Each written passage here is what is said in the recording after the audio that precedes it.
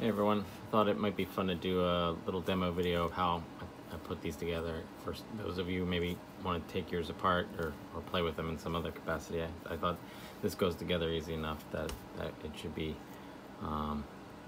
pretty user friendly. So first things first, the base is just two parts. The lower cap just threads on, so I didn't want to waste too much time with that. It's just a nice, like a mayonnaise jar, so I'll just set that aside.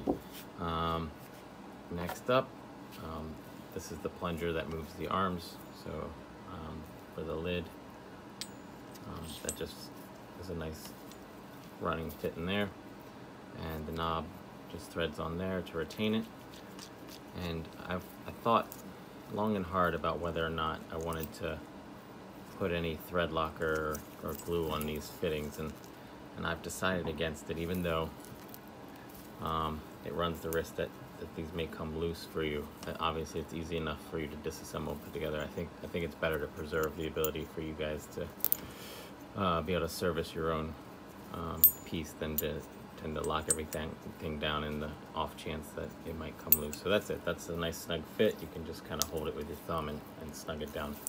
And then each of these arms has to go into its respective slot. So these, when I drilled these holes and reamed these holes, I reamed one side all the way through and the other side only part of the way through. So you'll see these little pins can only go in, if you're holding it facing you, these little pins only go in right to left, and they're still a pretty snug fit, but if you try to go left to right, they won't. There'll be an interference. So the way these go in, you simply want to engage this little tong to this little slot in the plunger, like so.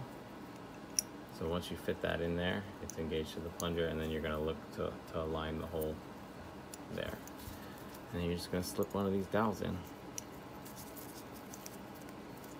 I can do it. There you go. So right to left. For those of you who want to take it apart, you're gonna want to punch left to right. And then I'm just using a little brass pin to kind of snug them down, but I'm not really doing much. So they'll stop just shy of that surface, and then they'll hit an interference, and they'll be a little bit more recessed on the right. And that gives you a nice easy actuation. And then I'll do that 5 more times. I'm not gonna waste too much of your time here doing this, so I might fast forward to this bit.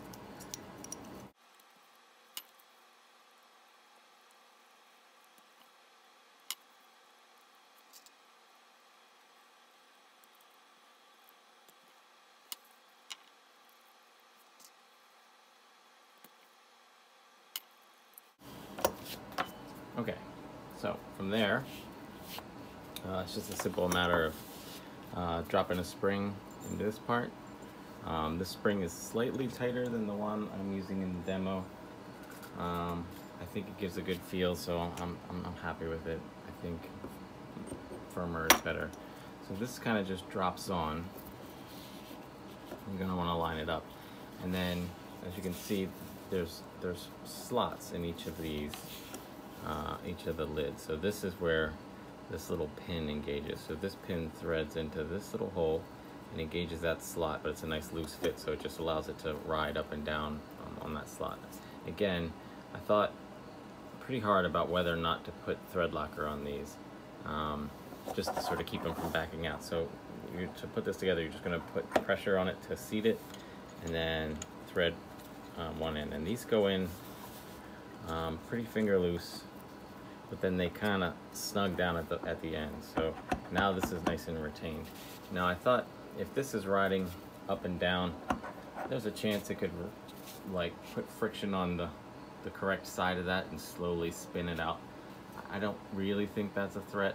And even if one of these comes loose, it only takes one to hold this in place, and there are 5 going all the way around. So if one of your pins comes loose, you can just kind of grab it and thread it right back in.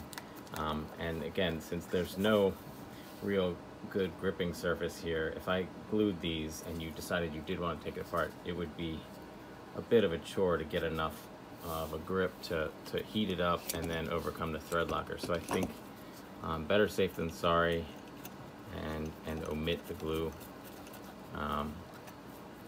There are definitely cases where I think I would go the other way with it, but in this particular case, it's such an easy assembly. I think you guys are going to enjoy this better if you can take it apart. So that's it. 5 more pins, or 5 little thread ends like that, and then she's done.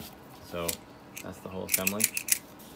And then you can just put it right on the base, and again, you're going to want to put a little downward pressure to seat the lid, and then she's done.